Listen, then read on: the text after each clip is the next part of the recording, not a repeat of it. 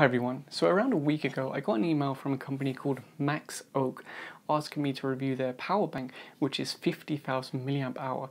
And as soon as I saw that 50,000 milliamp hour, I thought, yeah, okay, right, 50,000 milliamp hour, because there are some companies out there and they'll grab a power bank like this, which is say 4,000 or 5,000 milliamp hour. They'll slap a sticker on there that says 50,000 milliamp hour, and then they'll sell it. So at first I was like, 50,000 milliamp hour, really? But then I went to the Amazon listing and I saw that it's got, I don't remember exactly, but I think like 150 or 200 reviews, and they're all like 4 or 5 star. And then I saw the size of it in the listing and the weight, and I was like, okay, maybe this is the real deal. The weight adds up, the size adds up, the reviews are there. So I said, yeah, send it over. And honestly, I actually forgot about it because, you know, whenever someone says they're going to send anything, it's not always a guarantee. So I kind of forgot about it, and then it suddenly arrived. And let me tell you, this thing is a beast. This is a true 50,000 milliamp hour power bank. Now, before I talk about that, let's talk about power banks in general. There are so many different types, and the idea is that when you're out and about, you can recharge your gadgets without having to plug into the wall. So let's say I take this one here. It's about the size of a lipstick container. I can plug a USB cable into this, and then I can connect it to my cell phone and it will start charging it just as if I had it plugged into the wall. So we've got small ones like this, kind of lipstick style. We have cases where you can slip your phone in and it's a battery and a case all in one. They're pretty clever. We've got power banks with wireless charging, so if your phone supports wireless charging, you can sit it on top. We've got power banks which have built-in storage. This has 32 gig of storage. We've got these flat type ones which are quite thin. We've got these little pocket-sized ones, about the same size as a pack of cigarettes. And then we've got like bigger, bulkier ones like this, which is up to say 20,000 milliamp hour. But all of these have the same limitation. They only have USB output. This one from PowerOak can also recharge laptops, and it also has a 12 volt output, which can be used for so many things: portable TVs, projectors, all kinds of things that run on 12 volt. So this thing is a real beast. So let me bring this closer to the camera so you can see the inputs and the outputs. So you can see here we've got 4 USB ports, so we can actually charge 4 things via USB at the same time. Then we've got our 12 volt output, our 20 volt output for laptops, and then our power button, which can also tell us how much capacity is left in the battery, and then we have our input charge port. So I know what you're wondering, is it a true 50,000 milliamp hour battery? Well, yes, it is. I tested it with my USB watt meter and a dummy load set to 1 amp, and it actually ran for 31 hours, 6 minutes and 54 seconds. Now, something to remember is that these batteries are rated at the internal voltage of 3.7 volts. So if we convert it to watt hours, we should get around 185 watt hours from this unit if it's legitimate. And let me show you my results. You can see it ran for 31 hours and we drew out 168 watt hours. Now you might be saying, well, 168 watt hours, that's less than 185 watt hours. It is, but it's still within 10%. And 10% is pretty much the losses that you would expect going from the 3.7 volts up to the 5 volts. So you're allowed, basically, I say you're allowed, but you know, the industry standard is anywhere up to 10%. So that is still within the 10% factor, and that means this is a legitimate 50,000 milliamp hour power bank. So you've seen the power bank, you've seen the inputs and outputs. What else do you get? We get this pretty nice case. I actually like this. I wish that more power banks included a case like this. It's a nice case, it's got good padding, and you've got a front zipper here where you can store extra things. And this is what else comes with it. You get this DC jack lead here, which you can use either for the 12 volt output or the 20 volt output. And the idea is that you'll pair it up with one of these connectors or some other connectors, because they've actually expanded the range of connectors since they first released this. So you've got all these different connectors, and the idea is you'll match it up with whichever one is needed for your laptop, because yes, remember, this isn't just for USB, you can also charge laptops. And now let's get to another thing that's included, the charger. Look at this thing, this is a beast, because imagine if you had to recharge this using a micro USB cable like these traditional power banks, it would take forever. You know, 50,000 milliamp hour, it would take forever. So I don't mind the fact, in fact, I'm happy that they included this custom charger. This outputs 16.8 volts up to 2.5 amp. So I think that's somewhere around a maximum of 42 watts. So yes, this thing is a beast, and let me plug it in and show you. So I've got my AC watt meter here. We'll plug in the charger, and then you can see the green light's on, but if I plug it in, that light is now red to indicate that it is charging. And if we look at my watt meter, I'm not sure if you'll be able to see this. There you go. So you can see it's drawing around 42 somewhere around 42 watts. So this thing is going to charge quickly. It's not going to take forever. I've got smaller power banks which take much longer to charge than this thing, and this thing is a beast. You charge this up and this is probably going to last you like a week or multiple weeks, depending on whether what you're using it for. Smaller gadgets use less power. Laptops are obviously going to eat up more power. So yeah, I'm really happy with the charging solution they've got for this thing. It's going to charge nice and quick. So talking about laptops, I've actually borrowed a couple for this video so I can demonstrate this power bank because I use a MacBook. So this is a Lenovo Chromebook. It's quite a small laptop, very portable. It's actually quite funny. It's got like a handle in the top, so it's like a briefcase, kind of cool. Anyway, this has got a small DC jack input.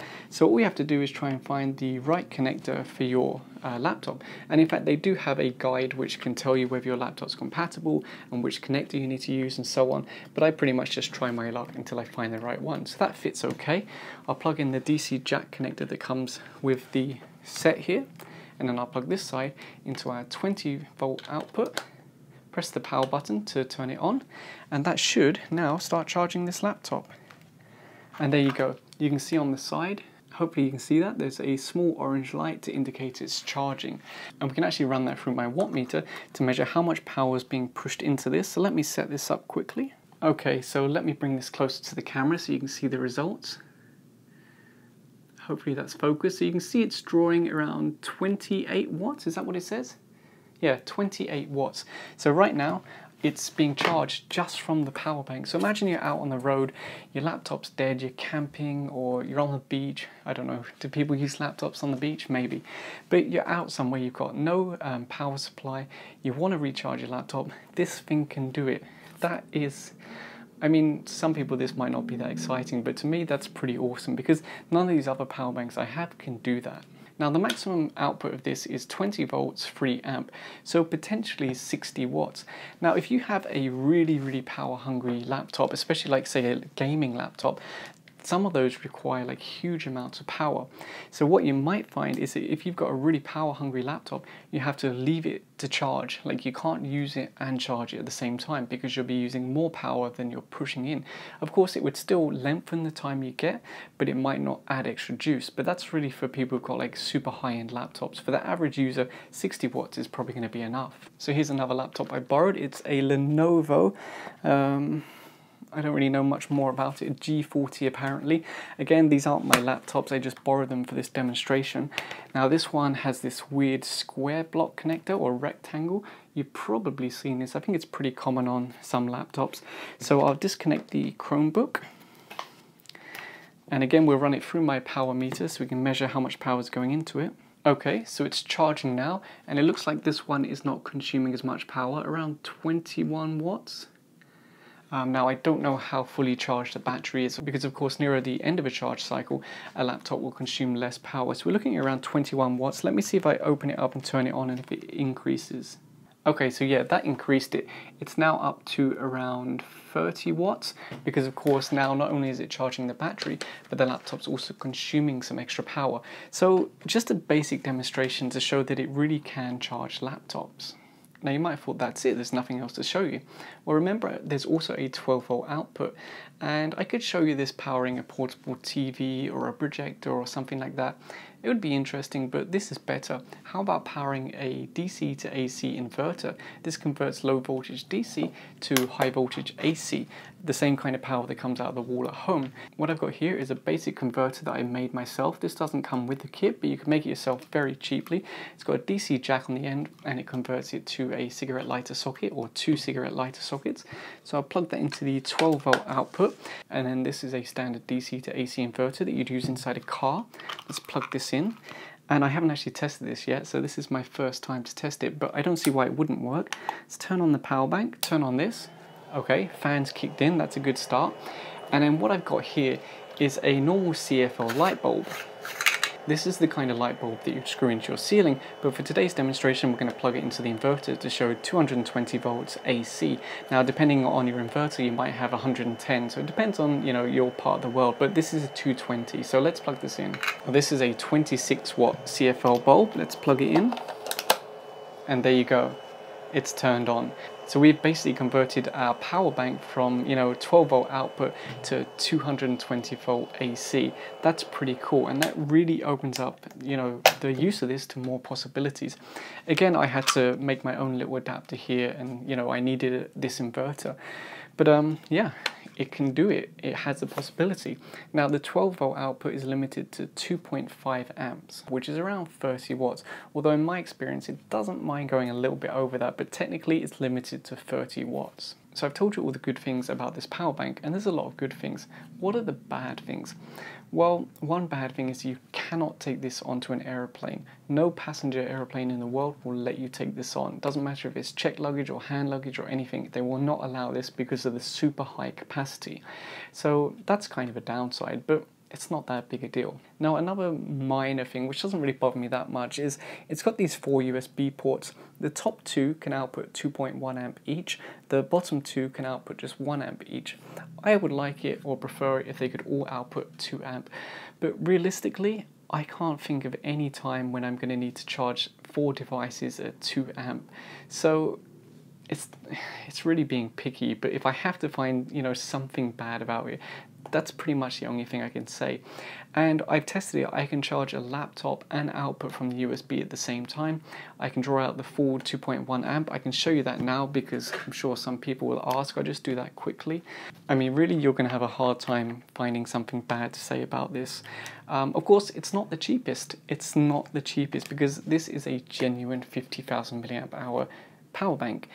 Battery cells, like genuine battery cells, are not cheap. The safety circuitry built in, it's not cheap. Having the different voltage regulators for the laptop, the 12 volt, the USB, it all adds up. So this is not a cheap power bank, but it's a quality power bank. So I've connected the tester to the 2.1 amp output, and I'll increase this to 2.1 amp. In fact, 2.3 amp, because why be fussy? And there you go, you can see it's outputting 2.3 amp or whatever without any issue, 4.9 volts. If we decrease that, I'm sure the voltage will go up a little bit. Yeah, so at 2.1 amp, it goes up to 5 volts, but even 4.9 volts is good enough. Really, there's not much you can say bad about this. It's a decent product. Let me bring it in closer so you can see the side. So there you go, it's the PowerOak K2. And you can find links for this in the video description down below. Like I said, they did send this to me for review, and I'm pretty much in love. This is like a killer power bank. Imagine, I can put this in my bag, and then whenever someone says, oh, do you have a power bank? I can say, yeah, I've got a power bank here big enough to, everyone in this conference or everyone on this bus or everyone on this train can plug into this because I've got enough juice for everyone. So a very impressive product. So if you have any questions, put them in the comment section down below. And if you enjoyed this video, please give a thumbs up and subscribe. Thanks for watching.